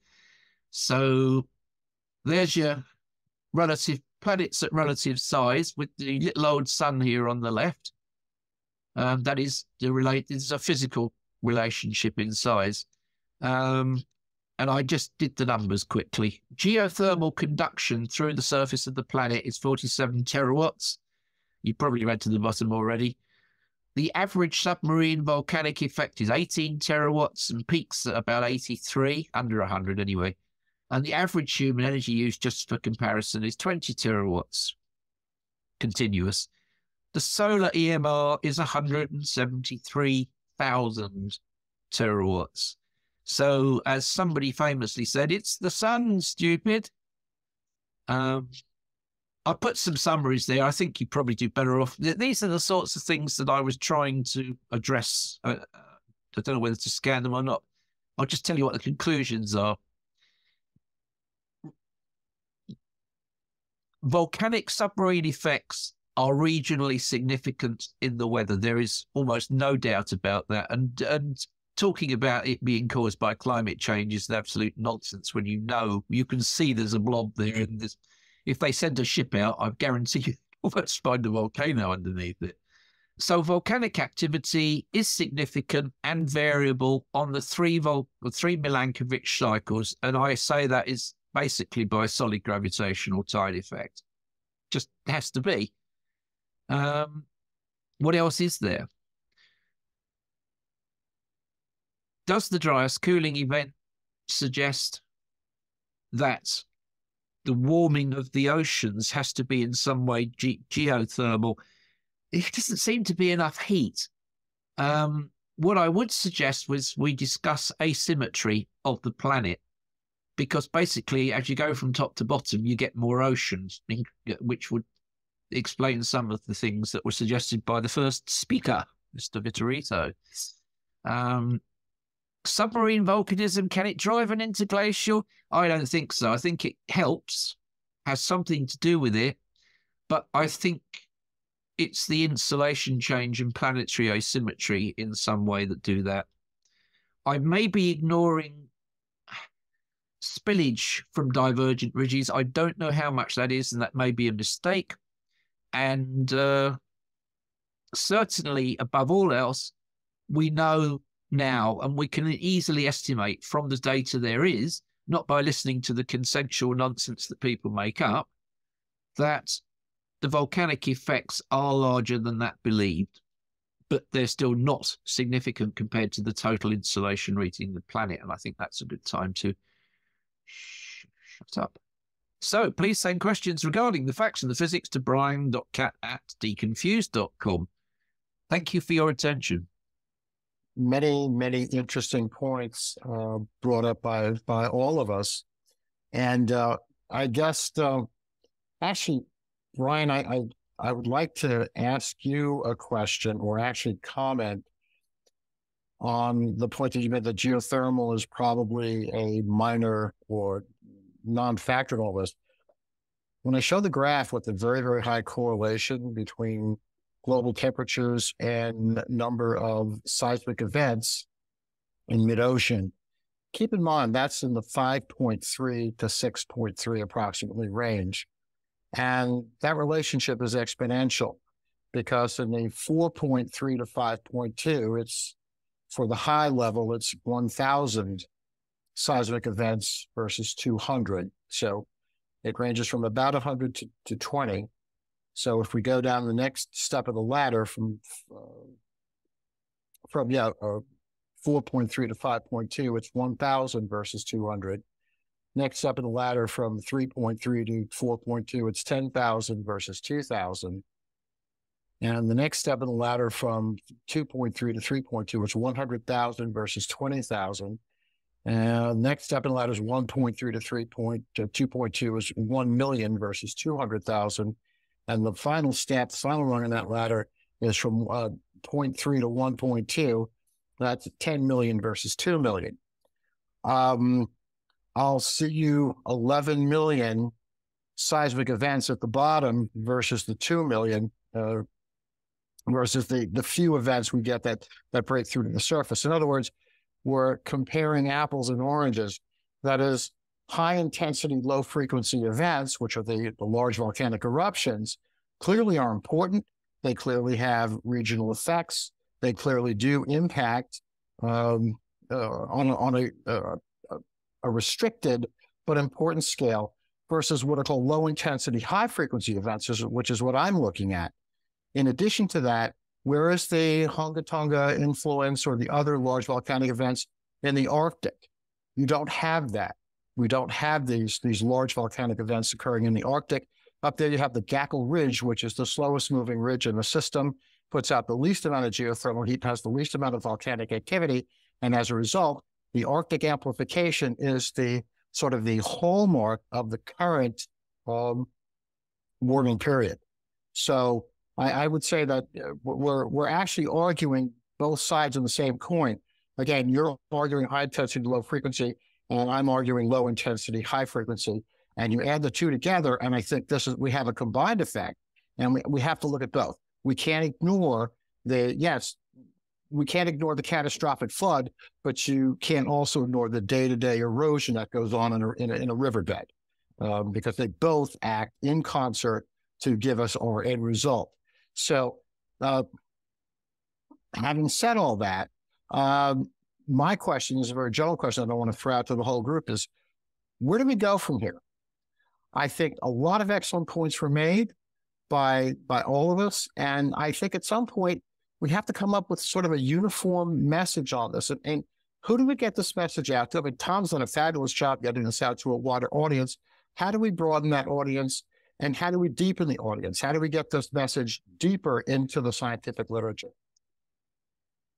Well, by starting a new university where they're not, where they don't have to recite the consensus, they can actually do some science for a change. Can I just reply to your point? I am very aware, I think I said in the summary, probably a bit vaguely, I have only looked at the submarine seamounts for the simple reason that they are something you can measure and quantify. It doesn't exclude there being geothermal. Well, I don't think geothermal vents are going to have a significant effect, because the effect that heat can have on the whole volume of the ocean, if it spreads through it slowly, isothermally, if you like, kind of contradiction in terms, is bugger all. It's sort of 10 to the 25 joules per degree or something. You need so much heat. However, if your cracks and leaks are in any way volcanic, i.e. there's magma coming out of them, real magma, not superheated gas or something like that, then probably, it's being entirely missed in my calculation, because I have no way of assessing it. And finally, the mechanism I would suggest for all of these things, or changes of these things, is the cyclicity of it, is the solid gravitational tides. Okay. I think, again, we may be at cross purposes here, but the 11 million... Well, that's what drives the movement in the crust. The planet is moving continuously, and it's going to move at its maximum extent when the Milankovitch cycles decide, and less. And of course, there's a daily thing as well. The planet is being dragged around on a diurnal basis by its own moon. Correct. But since 1995, we've seen a jump up of approximately 9 million mid-ocean seismic events. And the orbital variations don't act on that time scale, obviously. So there are other factors involved, such as the depletion of the radioactive materials at certain levels in the mantle. There's one theory out there that says that we have a concentration of radionucleotides down in the mantle. They then episodically come up with, they inject more magma, raise the temperature, and then deplete, and then they restore and deplete again. So that there is that cyclical aspect that has to be factored into it. But the point being that the geothermal energy at the bottom, there's well-established literature in the oceanographic literature that says that using the very small milliwattage, the 1/10 of a milliwatt at the bottom, if you vary that, it does modify the thermohaline intensity. And the thermohaline flow really affects, it's a heat pump effectively, just like the cooling system in your car.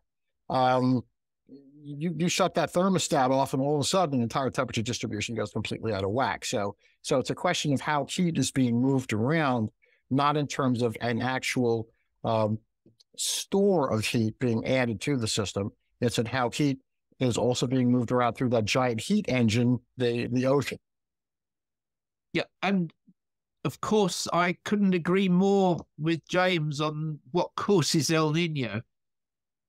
It just has to be a cyclic. The question is what cycle? A cyclic volcanic event. It just is, isn't it? Everything about the characteristics of the event make it appear as a volcanic event. The problem is nobody's going and towing a boat around and sondes and drones or whatever the hell they're called to look at this. It needs so much more study. The oceanographic folks tell us it's a sash.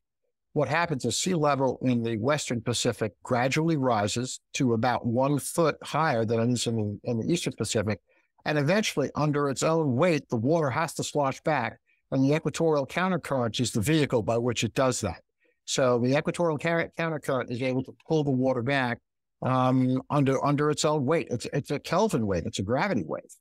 And as to what triggers it, yes, a volcanic event may be the trigger, okay? But I think even if you took the trigger away from that, you can't keep building that mountain of water up indefinitely. Eventually, it has to collapse under its own weight. So that's what the ocean folks tell us. Yes, that's what they say. Well, I'll go with something volcanic, on the scale of the Shatsky rise to it. There's something I would suggest there's something down there which is kicking off. By the way, sadly, it doesn't appear all the way through. But if you look at the 2016 and the 1998 El Ninos, which were both doozies, guess how far they are apart? Time-wise? 18.6 years. Mm-hmm. What is 18.6 years? It's the elliptic periodicity of the moon. And it's when the major tides come. 2016 and 1998 were both sort of peak liquid tides. And of course, when you get a peak liquid tide, you get a peak solid tide as well in the structure of the planet. No argument. Maybe the gravitational forces are serving again as the triggers for these El Ninos. As I said, the oceanographic literature is not clear as to what the threshold is to kick this off. It's because it's a 3 to 7 year period, and which there's a lot of variation within the 3 to 7 year period. But gravitational attraction, yes, may in fact be the trigger. And we had an 18-year period between the 1998 and the 2016 one. Mm-hmm, mm-hmm. There wasn't anything going on in between. Okay, but I'm not disagreeing with your point that, I'm missing stuff out. I didn't try to count that because I don't know how to. Mm-hmm. What we need is a lot more information and a lot more oceanographers not making it up. Oh, I agree. We need buoys measuring things, going up and down, sort of super Argo buoys, although Moncton assures me that the Argo buoys are useless because they don't go very deep. That's correct. They only go down to 2,000 meters, and most of the submarine stuff is between 1,500 and 4,000 meters. But they now have a new generation that will go down to 6,000 meters. So they are getting that the deeper readings now. But these oceanic transects, and they've run a number of them through both the Pacific, Indian, and the Arctic, the Southern Ocean areas. They've all shown bottom warming by very small amounts, but nonetheless, the oceanic geothermal models show that will impact the thermohaline intensity. Yeah. Well, I don't know this. I'm just checking with you, but it's unsurprising because you don't need to be a rocket scientist, but you can get a big grant for doing it, as somebody did, to go around the world and say, oh, look, it's 4 degrees at the deep oceans everywhere. Well, surprise, because that's where the water density is the highest. So I assume that anything that occurs down at the bottom there, where it has to be 4 degrees, is going to be transferred up. Because, thermodynamically, it can't stay there, can it? You can't have heat lurking around. It's going to go up to where it is a few fraction of a degrees above 4 degrees. Right, but you also have to factor in the density differences, which is what drives things. That's what I'm saying. Yeah, that is right, just the right. density differences. Yeah. But salt factors in there too.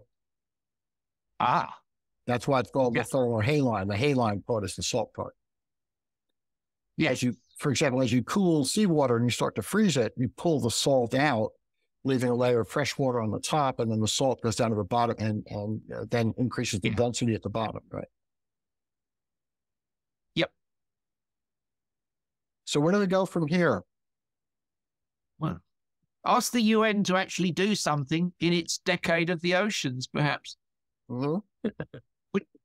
Which isn't taking plastic bags from Hong Kong out of it. They've got this decade of the oceans. I don't know where all the money's being spent, unless it's to relieve these massive, what are they called? Thingies of plastic waste. I think that's all they were really interested in. And overfishing, probably.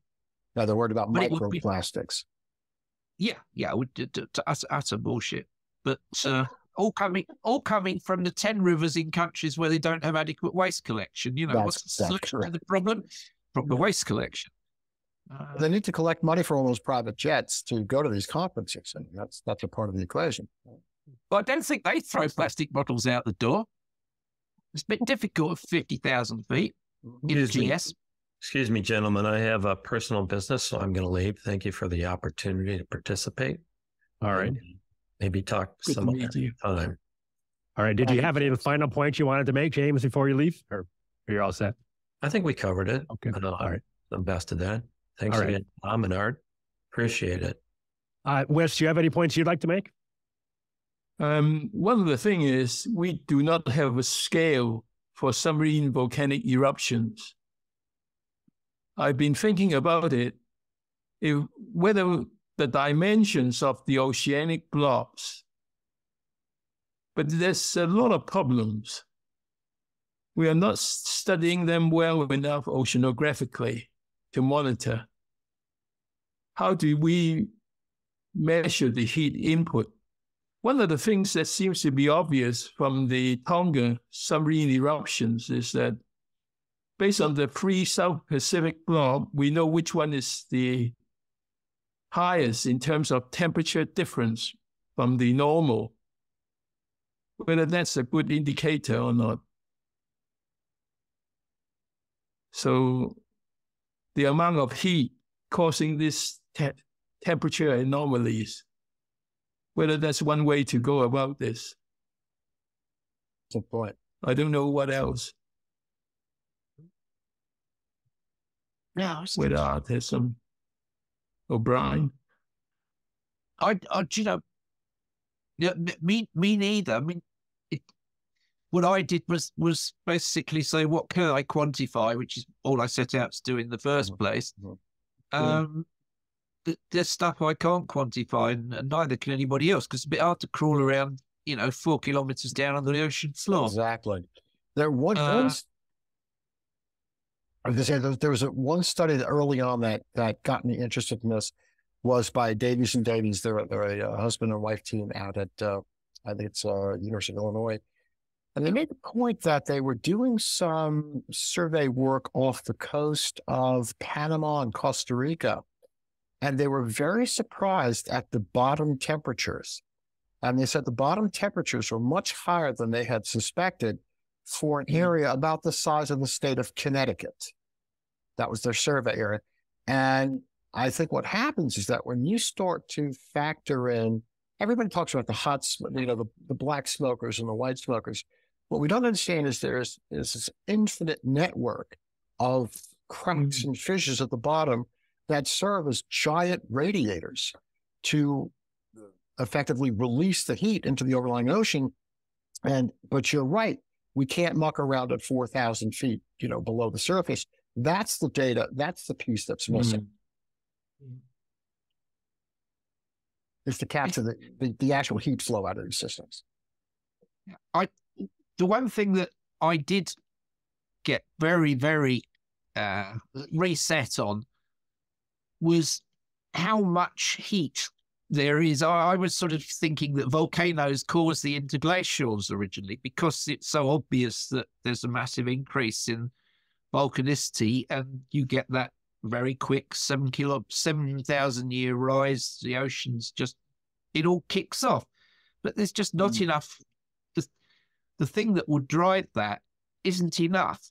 So the point that I'm now thinking about is what the role of asymmetry is in the Earth's continental structure, because you've got, and this is the point about, perhaps relates to Art's point, as I said earlier, about the change you get for, in this case, a given change in insolation reaching the planet. The effect of that short term, because it'll all presumably even out over time, is to make the northern hemisphere, as you go further north, the effect will be much more extreme, because in the southern hemisphere, it's virtually all ocean. Yeah. And as you go up from the South Pole to the North Pole, you just get more and more and more and more and more land. And people say, oh, the Arctic Ocean's a pond. Yeah, it's mostly continental shelf. It's got a tiny little deep bit in the middle, and it freezes over without too much trouble. So basically, the North Pole just looks like something solid that reflects the sun, doesn't absorb much heat. So any perturbation to that, i.e. the amount of energy reaching it, is going to have a much greater effect there than it does in the south, which is why, surprise, surprise, the Antarctic is so stable. Hasn't changed. The Scott Amazon record hasn't changed in 50 years, pretty much. Yeah, it's a land pole versus an ocean pole. They're very different in that respect. Yeah, and that may be something to do. And this point that Ralph Ellis made so well, I think it's also been in a paper that NASA quote, but didn't understand because they're NASA and they're not that bright. Is that you have to have an interglacial now, you have to take the northern hemisphere with the ice sheets on it and shove it up against the sun as close as you can. And then the ice sheets melt. And that's the only time they melt. I wanted to do that. It's well worth playing with that Madison, Wisconsin tool that I had earlier. It's a great piece of stuff. I'm going to put it up in a second. Somebody else talk, for Christ's sake. I guess the one final point I would like to make is, first of all, to thank and to congratulate you, Tom, for the great work that you're doing. Your website, your podcast website, is a treasure trove of great stuff. I've been going through a lot of these videos, and you have done a tremendous service, I think, to the geoscience community. And I want to thank you. Yes, you got to keep this up. You're doing a great service out there. And if we could think of ways to expand the footprint, I think that would be a great thing. All right. Yeah. Thanks a lot. Thank you for the kind words. Thank you. Can I, if you've got time? Sure. Just show this. And Tom's done so much other good stuff, by the way, as well, because it goes to the politics and the actual psychology of the whole thing and how it's all being driven. Right. Can you see that? Yes. Yeah. Right, this is the thing, and you go, all you've got to do is type in Madison Milankovitch, and you will find your own, and you can play with it. Sorry, I'm just moving things around a bit here. Right, so what I'm going to do here, just make it go orbit, and this on the right hand side, you've got the Vostok ice core readings. Okay, so click. That's the green one. And you can move this. See the Earth? See the... Oh, yeah. Sure. Yep. So, and this is actually, if I just let it go quickly, I'm not going to waste your time. I'll try not to waste it anyway. Right, so there it goes. Chug. This is the wrong way around, actually. So this is the opposite of the condition for... Right. You get 100,000 year or maximum eccentricity, but the Earth's tilted the wrong way, okay? Right. That will not give you an interglacial event at 100,000 year. So, but now if I take the slider and go up to what is actually the Eemian here, you see the Earth Right. There you go. And now you look at that. You're bang on. The green peak is the Eemian interglacial, and you've got it's wandering off now, but you basically got the North Hemisphere tilted towards the sun at perihelion. You can play with this for ages. So that is my contribution. It's a great tool to play with. So that's what allowed hippos to be in the Thames, right? Yes, hippos in Honiton. and indeed, even the Germans had them on the Rhine. Okay, on that note, maybe let's go ahead and wrap up if you're okay. Sound good? Sounds good, Tom. All right. Thank you, everybody, for your time. This is really good stuff. So thank you all. Have to do it again. Talk to you next time. Tom. Okay. Goodbye. Goodbye. Bye-bye.